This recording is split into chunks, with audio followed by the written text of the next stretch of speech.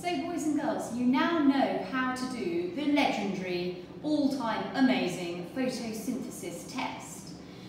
So what we want to look at now is, do you believe what I tell you about the photosynthesis equation? Is carbon dioxide really needed for photosynthesis? Can it do it without it? Is sunlight really needed? Is chlorophyll really needed? These are the three factors that we are going to try removing from the plant and then seeing whether the plant has still been able to go on to make glucose and then obviously make starch, which we then test for. So we're going to do 3 further tests on 3 different leaves. So as Miss Emmerich said, we're going to do 3 tests using 3 different plants, and each one will have been left in a certain condition that removes one of the things that we talked about that is needed for photosynthesis. So in the first one, this plant here, which is under the jar, inside here is some soda lime. Now what this does is it absorbs carbon dioxide, and because we've got a bung here, no more carbon dioxide can get to the plant, so this plant has not had any carbon dioxide for a few days. With the geranium plant on the inside is a jar of soda lime. If we want to see whether carbon dioxide is definitely needed for photosynthesis, the only way to do that would be to take the carbon dioxide away. Now because it's a gas, that's more difficult to do. So we use this substance here called soda lime. Soda lime absorbs carbon dioxide. So we seal the plant underneath a bell jar with some soda lime, and given a few hours the carbon dioxide will have been absorbed by the soda lime, and we can then leave the plant in there for a couple of days to see whether it can photosynthesize. If it does photosynthesize, it will produce starch. If it produces starch, we can test for that with the photosynthesis test. Plant number 2, this is what we call a variegated plant.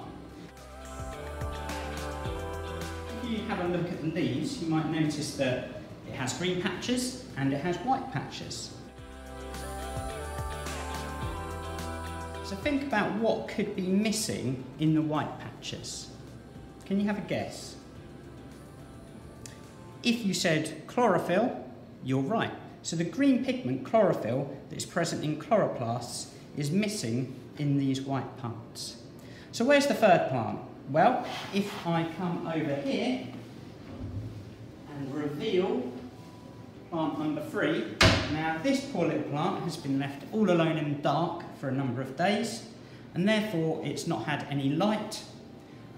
So we're going to see how that affects the starch test as well. Okay, so I'm going to pick a leaf from the one that hasn't had any carbon dioxide, and I need to give it a little bit of a pull, because if you look down here, it's actually been sealed with some Vaseline to give a completely airtight seal. So hopefully it can come off fairly easily. Lift that up, and then I'm going to pick, I think I'm going to pick this one here. Okay, now I'm going to take one from the one that hasn't had any light. So I am going to pick this one. Pass this over to Miss Emmerich.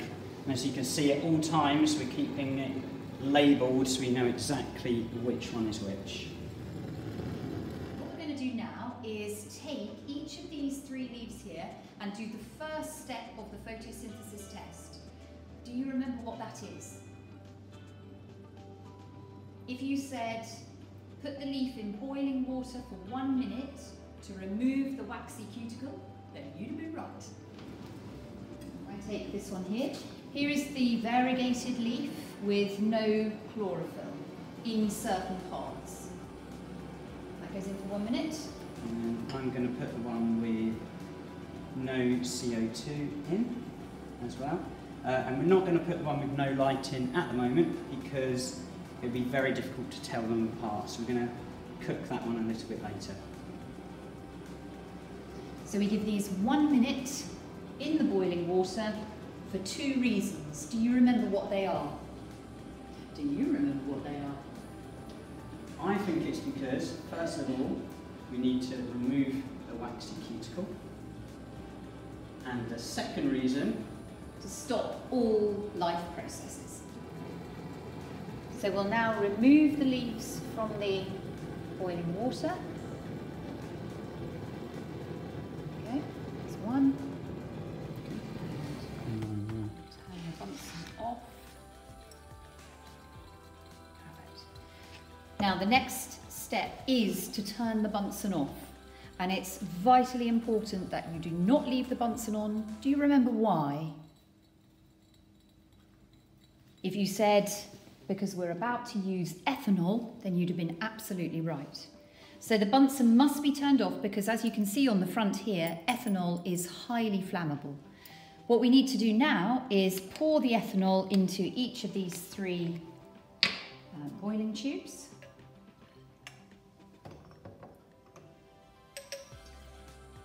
Each one is labelled so that we don't get them muddled up.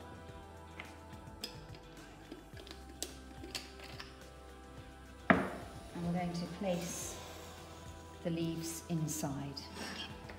Now, oh, this one needs to be.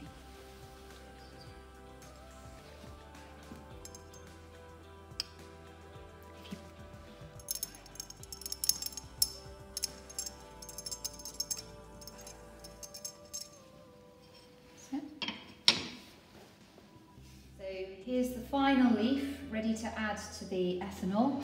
This is the leaf that had no light. So I'm going to place that down into the ethanol here.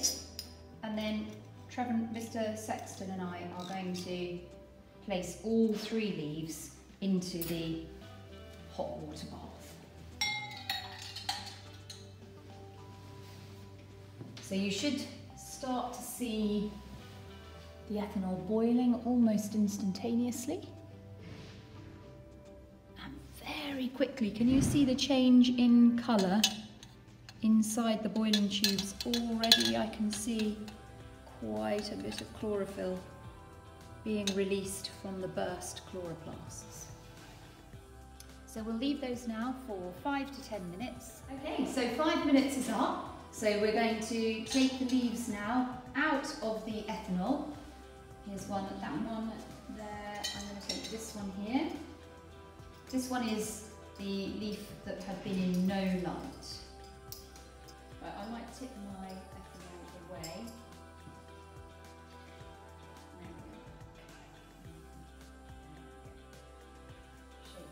So this one here, this was no light.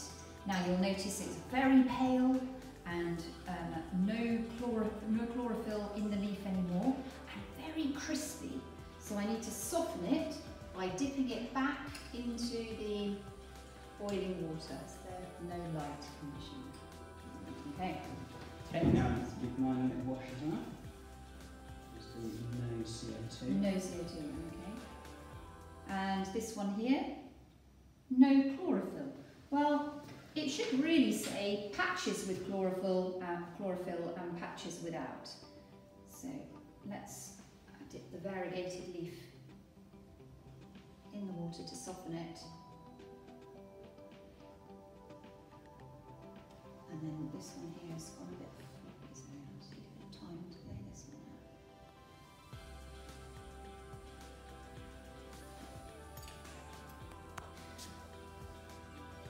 out. Okay, so here are the three leaves after placing in ethanol for 10 minutes, 5 to 10 minutes.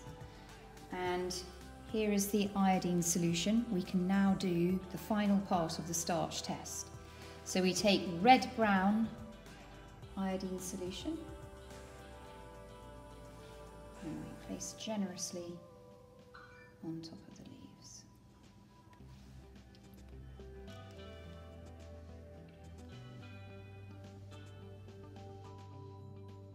And here are our results.